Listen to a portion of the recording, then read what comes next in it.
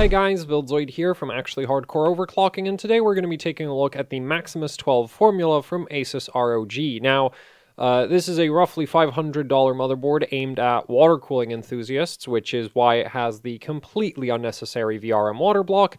But, you know, there is other actually kind of pretty interesting things that this board does that make it worth considering that aren't the VRM water block. Before that, this video is brought to you by Team Group's T-Force Extreme ARGB memory, which uses a frosted finish on its heatsink to diffuse the lighting across the surface. The Extreme ARGB kits are available in various XMP configurations, including 3200 161818 and 4000 182222. If you're looking for an ARGB memory kit for your next build, check out the link in the description below for the T-Force Extreme memory. Let's get all the unnecessary plastic and metal off the board and get into the interesting things, starting with the rear I/O, where we've got 10 gig of Quantia LAN, 2.5 gig Intel LAN, Wi-Fi 6 from Intel, ton of USB ports, PS2 port, clear CMOS button, and a BIOS flashback button. The BIOS flashback allows you to update the BIOS of the motherboard without even having a CPU installed, and can potentially be used for recovering from corrupted BIOS flashes. So it basically makes it a bit harder to permanently brick the motherboard with a bad BIOS flash by having that button. So that's a pretty cool feature to have. Now on the board itself, we've got a 8-pin and a 4-pin power connector, and with Z490, if you're really pushing a 10900K, you can actually pull more power than the standard current 8-pin power connector can handle. Now, ASUS is using the high current connector, so this 8-pin can do at least 480 watts. It depends how hard you're overclocking the 10900K, but if your power supply has the option to populate both connectors, you really should, because, yeah, 10900Ks can pull a stupid amount of power. Anyway, so moving on from that, we've got the postcode on the motherboard, which makes troubleshooting like overclocks and actually all kinds of issues very, very easy. Then we've got a power button, reset button. Oh, no, not reset. Flex key. You can actually change the functionality of that button to be, for example, safe boot. Which is a very useful feature to have on a motherboard if you're doing a lot of memory overclocking, because it allows you to boot the motherboard at safe settings without wiping all of your BIOS settings. So yeah, that's a really cool feature to have. Then hiding next to the 24-pin, we've got a bunch of color-coded troubleshooting LEDs that are very much made, you know, redundant by the postcode. But if you haven't learned how to read the postcode yet, these are a quick way to tell what part of the boot procedure your system is in, and also what is potentially broken if it doesn't post. So that's nice to have. And then on the bottom edge of the motherboard, we've got a retry button. This is basically a super reset button, because you can actually crash a CPU so hard that the reset button stops working. Well, the retry button doesn't stop working. It'll still work. And the other use for the retry button is that you can use this button to basically force the motherboard to try your memory settings again, because during the post process, the CPU, with help from the motherboard, is basically trying to figure out some parameters for running the memory, which is called the memory training process, and sometimes it can make mistakes with this, especially if you're pushing very aggressive memory settings. And so if the CPU is getting stuck on certain postcodes, mashing the retry button, and those postcodes basically tell you that you have a training problem, if mashing the retry button can actually get the system to post with better memory settings than if you didn't have a retry button. Now, I wouldn't necessarily use this for, you know, daily memory overclocks, because if your memory overclock is very unreliable in terms of just training, it's probably not going to be very stable, and you might have issues where it's like, you know, you tried to turn on your system one day and the memory overclock stops working because the CPU can't figure out how to train it properly, and then you have to mash the retry button. And if your motherboard's in a case, then you're not really going to have easy access to that button. So it's not really it's cool for benchmarking. It's not really a feature I would be using in a daily system application. So yeah, but it's nice to have on the board. Now, for a $500 board, the only thing I'd say is really missing here in terms of overclocking features is dual BIOS, because it's a $500 board. A second BIOS chip doesn't really cost anything. I have no idea why this doesn't have dual BIOS. So you can get motherboards that are as cheap as like $300 with dual BIOS. And in fact, the $400 Maximus XII Apex also has dual BIOS. So it really, like, this is just something ASUS does, where they're very good about just shaving off every extra feature that they don't feel like you need on a motherboard, which, like, I don't know, I would have appreciated, having dual BIOS would have been cool. It's not a deal breaker because you still have BIOS flashback, so it's not like you're completely screwed if you have a BIOS flash corrupt, but yeah, having dual BIOS would definitely be welcome on a motherboard this expensive.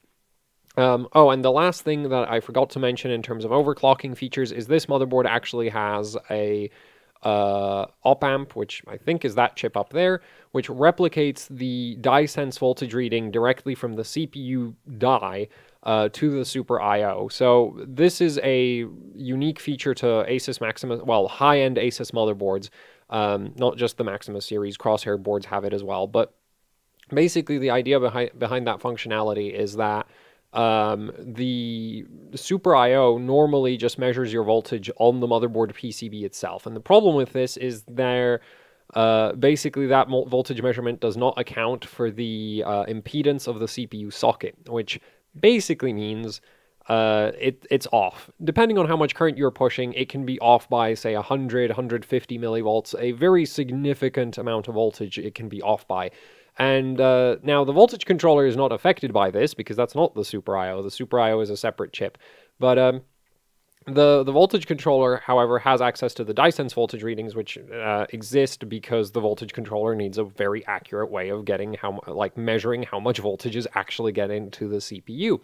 And the thing is, with ASUS boards, because of how they work, you can't just ask the voltage controller what voltage is being fed to the CPU. Just ASUS motherboard things. They like making things unnecessarily complicated. So the way they worked around that is they add this op amp, which basically replicates that die sense voltage reading to the Super I/O. So with ASUS motherboards, if you're looking at your voltage readings in something like, say, CPU-Z, which CPU-Z always measures always reports the Super I/O reading, you're actually getting the die sense voltage reading with ASUS boards instead of the motherboard sense. Well, it's not really motherboard sense, but you're not getting the readings from the motherboard PCB. You're getting them from the CPU silicon, which is far more accurate. Now, there's one problem with this. It also means if you're comparing voltage measurements from ASUS boards to all other boards, they're not comparable because, especially if you're using CPU-Z, technically on, say, Gigabyte boards, you can use hardware info to get the voltage reading directly from the controller. But if you're using CPU-Z on a Gigabyte motherboard and you compare that voltage measurement to a high-end ASUS board, or even if you compare a low-end ASUS board to a high-end ASUS board, you're going to get different voltage readings because normally the Super I/O just measures on the motherboard power plane, and yeah, that voltage measurement is going to be, especially under high loads, it's going to be much higher than what the actual silicon is seeing. So this is a cool feature. I do actually personally appreciate that the boards have it, but it's also it gets a lot of people very confused because they see high-end ASUS voltage readings and compare them to other motherboards, and it's like, oh, it looks like the motherboard is running 100 millivolts less voltage for the same overclock, but no, it isn't. Your voltage measurement is just taking place in a completely different place. So, in my opinion, it would have been much better if, we never had a Super I/O voltage reading that was this inaccurate, but the thing is, this idea of actually getting die sense voltage readings directly from the voltage controller is relatively recent. Technically speaking, voltage controllers have had die sense voltages since at least LGA 775, if not even far before that. There's really no reason why you couldn't do it on even older sockets. It's just, yeah, nobody's really been that worried about having super accurate voltage readings until relatively recently. So, but it's a cool feature, and it's just something to keep in mind when comparing ASUS boards to other boards. Anyway, let's finally talk about the VRM on this board. And so this is one of the other sort of weird decisions that ASUS made with this motherboard, which is that all of this right here is V-Core. And that's really cool. That has some benefits, but there's also a major downside. There's no iGPU VRM.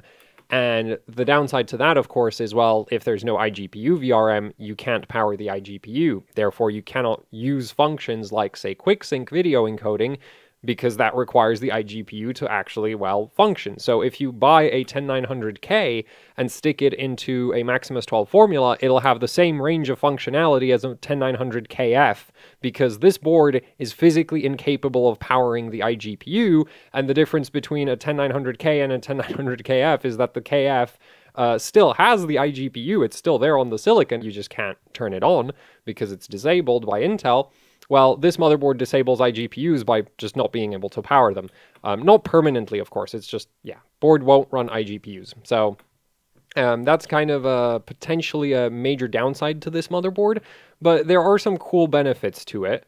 Like, for one thing, ASUS doesn't have to spend extra money on a second voltage controller, because the V-core here is an 8-phase, and it is controlled by this chip right over here, and that is a ASP1405. And the problem with this is the 1405 is actually a rebrand of the IR35201, which does not support more than 8-phase output. And so if ASUS also wanted to have their 8-phase V-core and then an iGPU phase, they would need a second voltage controller to do the iGPU power. And that's expensive, so they decided not to do that. If you want to use the iGPU for anything, well, this board can't. So that's you know, benefits for ASUS, cheaper board to manufacture because there's no iGPU power. But actual useful benefits for overclockers from not having iGPU power is that you can actually lay out the power plane of the motherboard significantly differently, because basically in the CPU socket you have iGPU power coming in sort of through this area. So you'll have iGPU up there, and then V-core basically comes in something like this.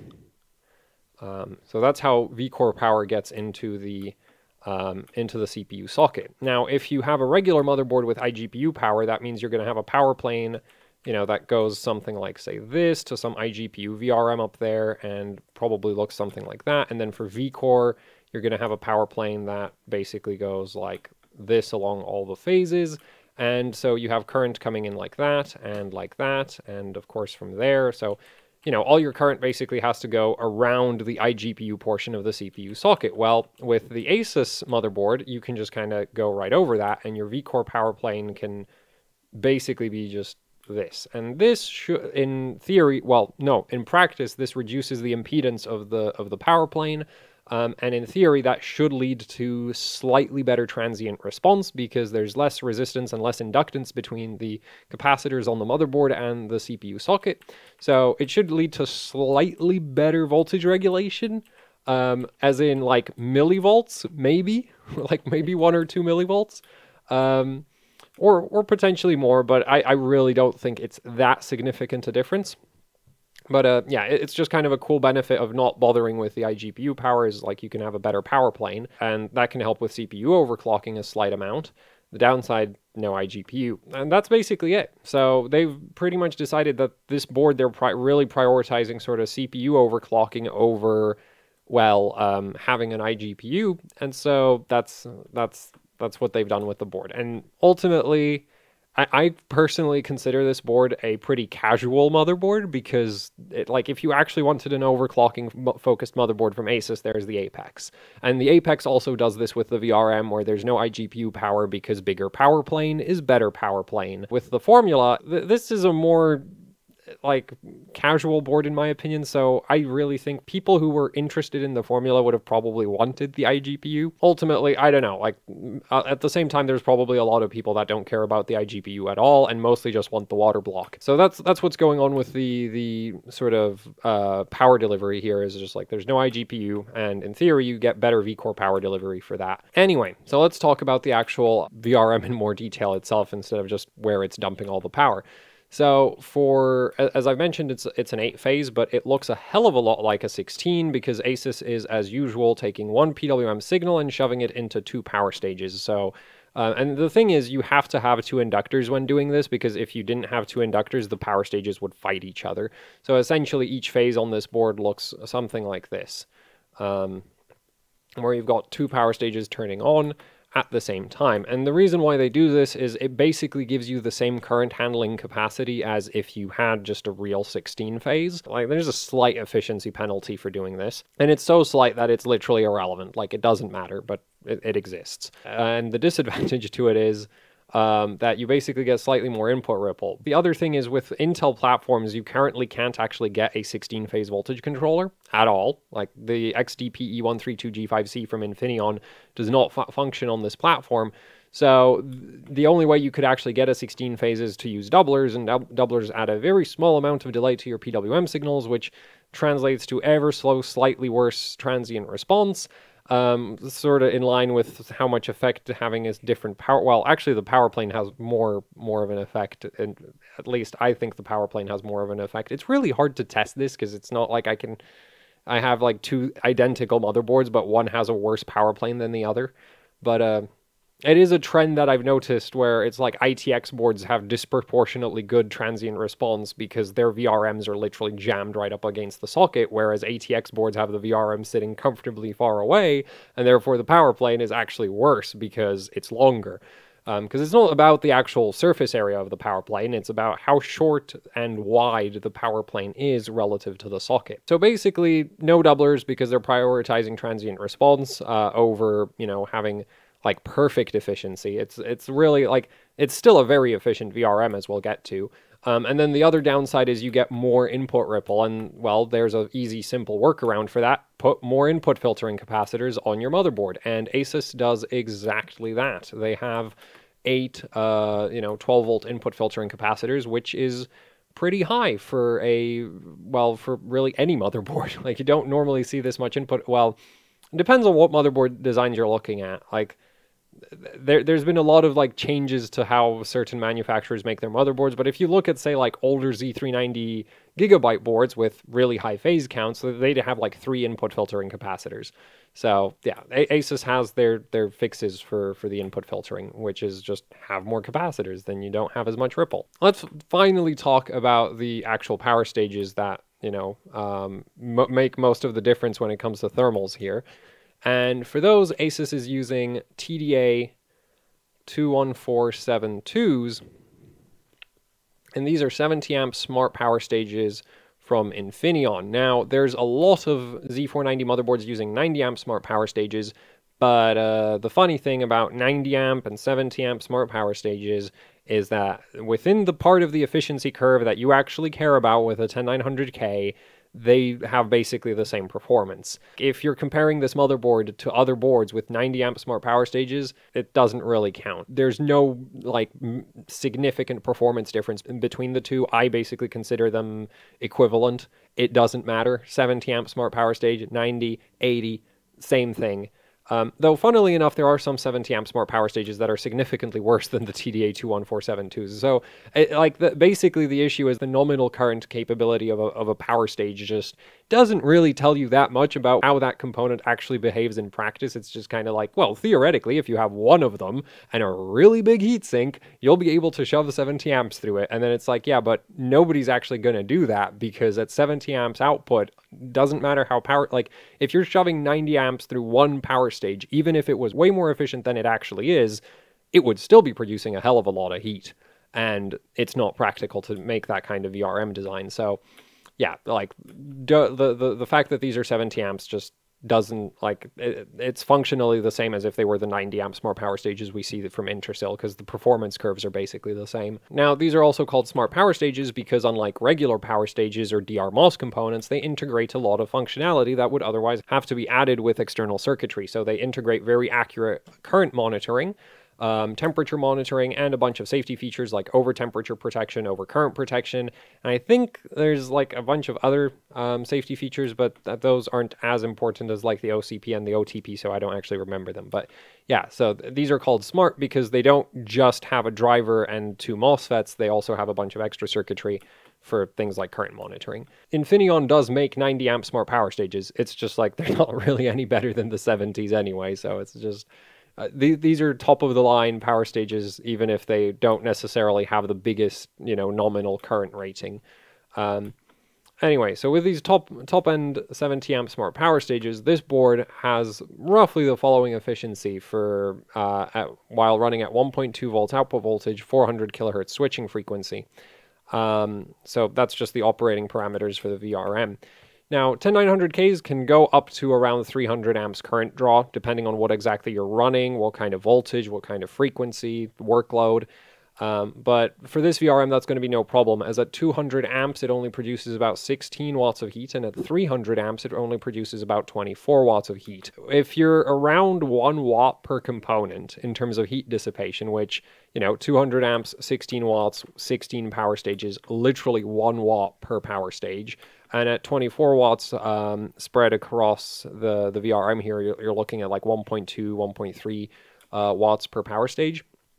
Like, with heat outputs per component that low, the power stages themselves have enough surface area to keep themselves at acceptable operating temperatures. Not low operating temperatures, but you won't be seeing this VRM going over like 100 degrees, even if you took off the heatsink and ran it naked. In fact, the water, like the heatsink that this board comes with the integrated water block, is really doing more for cooling the 10 gig of Quantia LAN than it is for doing, like, cooling the VRM, because the VRM will actually run really cool, even if you're running like Prime 95 on a 10900K at the absolute limits of what you can, push into these CPUs. It's really overkill, because it's so overkill that you don't need a heatsink at this point.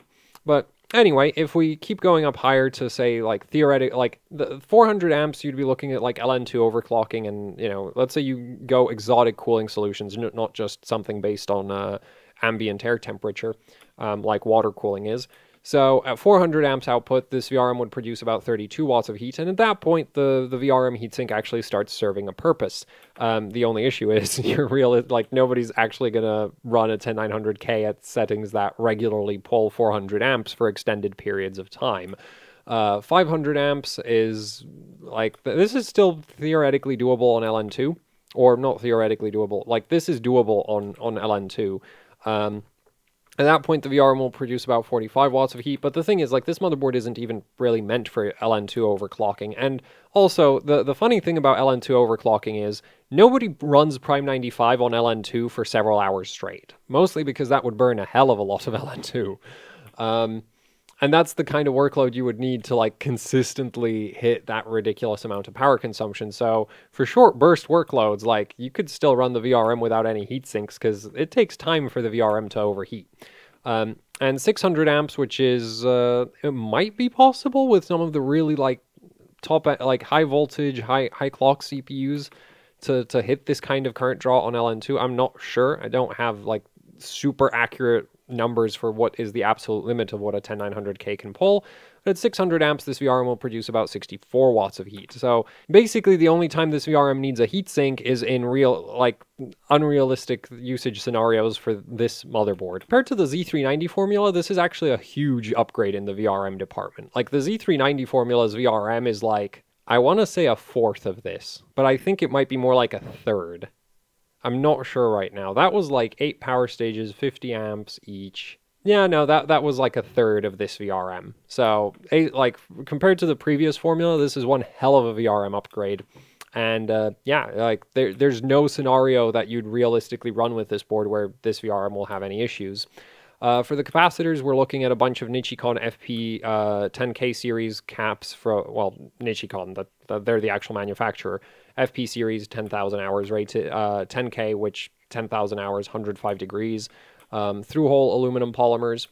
And what's kind of interesting with the capacitor configuration on this board, and on a lot of actually high-end ASUS Z490 boards, is that for Z490, they've absolutely just stuffed the CPU socket with multi-layer ceramics, and they've also added these two little tantalum polymer capacitors into the CPU socket as well. So that's basically just done to further improve the transient response.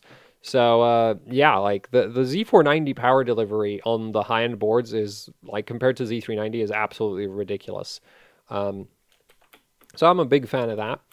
Anyway, for the minor rails, we've got VCCSA down here, which is using a pair of on-semiconductor NCP 3020,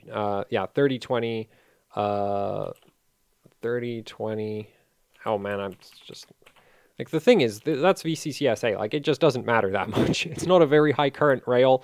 It is the rail that, like, this is the rail that if you're pushing high memory clocks, you need to get the voltage, like, set the voltage right on it. But it's not a high power rail, so it's not really a concern. But VCCSA here is, I'm assuming it's a two-phase because they are using an entire extra ASP 1405, and at that point, like, they've got phases for days, so may as well use them. Because they technically have two ASP 1405s on the board, so, like, this one could have probably done iGPU power, but they would have had to get really creative with, like, laying out the VRM. Because VCCSA power comes in through the bottom part of the socket, whereas iGPU comes in through the top part, so it's kind of awkward as to where you would put your controller. I guess they could have, like, squeezed it into this area, and then had, like, iGPU over here, and then VCCSA over here. That would have kind of worked, but yeah, ultimately they decided nah. And so we've got VCCSA down here with a pair of 45 amp DR MOS components, which is the most substantial VCCSA rail on any Z490 motherboard I've seen. It's also completely pointless because this rail really doesn't pull that much current, so it's kind of interesting that they decided to go this far for just system agent power delivery. Then we've got the various minor rails like VCCIO and the various PLLs in this area as well, but I'm not going to try to highlight those because, well, they're really minor and they're kind of just like, there's a lot of them, so you don't have to worry about them. They exist, but they're present, but they're not that important. For memory power, we're looking at a two-phase, controlled by this chip right over here, which that is a ASP 1103. And for the actual MOSFETs, we're looking at discrete MOSFETs, and the thing is, DDR4 is not very difficult to power. So yeah, this is like the and the thing is, ASUS has been using the same memory VRM for almost all of their DDR4 motherboards. And the two-phase power can lead to slightly better voltage regulation, but in my testing, like, I've not noticed a difference in terms of, like, memory overclocking between single-phase and two-phase memory power, because DDR4 just isn't that difficult to power. So the main thing that's important with DDR4 is what is going on with the memory trace layout between the CPU socket and the actual DIMM slots. And here we are looking at a daisy chain, and that's about all I can tell you about this, because ASUS has this sticker over all of, well, I'm assuming it's a sticker. I don't think it's an actual, like, functional component, but I'm not 100% sure. But yeah, they just have this sticker going over everything, which says Optimum 3. And I'm assuming that, like, all of the different board vendors will have different implementations of their daisy chains. In fact, even within a given generation of motherboard, they'll have different daisy chain implementations. But this is an 8-layer daisy chain of some form. So the board has 8 PCB layers, and having more layers just allows you to do better memory layouts. That doesn't, like, having more layers does not inherently make a motherboard better at memory overclocking, but it does allow a motherboard to potentially be better at memory overclocking. Like, you can't make a 4-layer board as good as an 8-layer board. You can also make a terrible 8-layer motherboard. There's nothing really stopping you from doing that, right? But theoretically, with more layers, you can get better memory overclocking support. And with daisy chains, the important thing is that these two memory slots are favored, because the way the topology works is basically the trace goes to the first memory slot and then just goes straight to the next. And so if you install your memory in the wrong memory slots, which the board even tells you which one are the correct ones, right? It says right there. You basically end up with a signal integrity issue caused by all of this wire hanging off of the end of the memory trace. So that's the Maximus XII Formula. And the thing, like, I think this board is a bit strange in terms of its feature set. Like, the 10 gig LAN is nice. The VRM is very nice. I think there should have been iGPU power. And there should have been dual BIOS. But yeah, if you want this board, there's nothing really wrong with it. It's just kind of weird because it's like this weird cross between a Maximus 12 Apex and a Hero. The board doesn't really give you as many features as I think it should have, like, say, iGPU power. Yeah, it's just kind of a bit of a strange board, but there's nothing, like, you know, if you're okay with the fact that it has this sort of strange feature set, then yeah, it's a really cool board. Like, you've got a really nice VRM.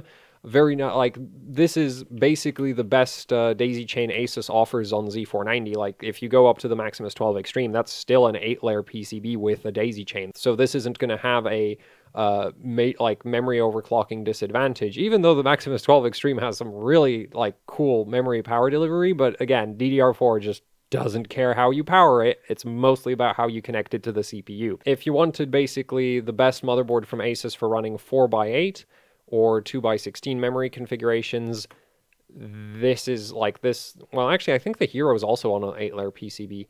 But yeah, this is basically it. I guess if you want, like, if you wanted the Apex VRM with 4 DIMM slots instead of 2, but I'd say you should probably go for 2 DIMM slots if you care about memory, though. Like, sure, just raw memory speed. But yeah, so that's the Maximus 12 formula.